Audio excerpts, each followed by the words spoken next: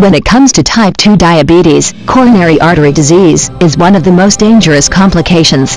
In fact, very few people really know the truth about coronary artery disease and diabetes. Most people are just focusing on their blood sugar and don't really think about the big picture long term. It's like putting a band-aid on a cut and not treating the underlying infection.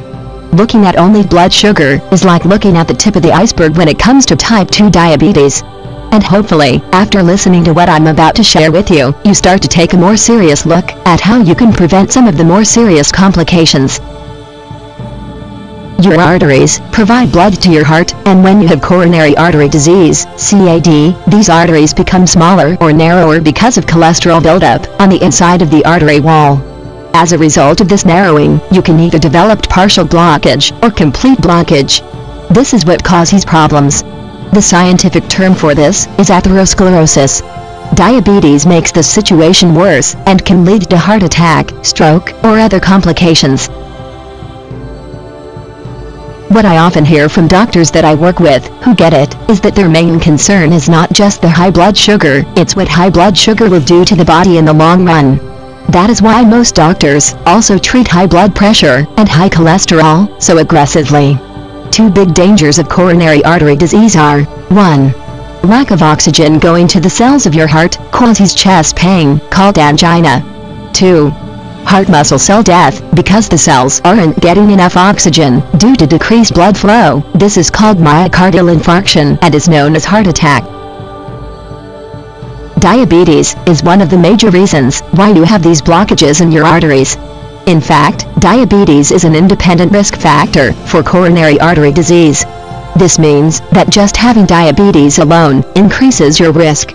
Death and heart attack are greater in people who have diabetes than people without diabetes. Note, coronary artery disease is the #1 cause of death in people with type 2 diabetes.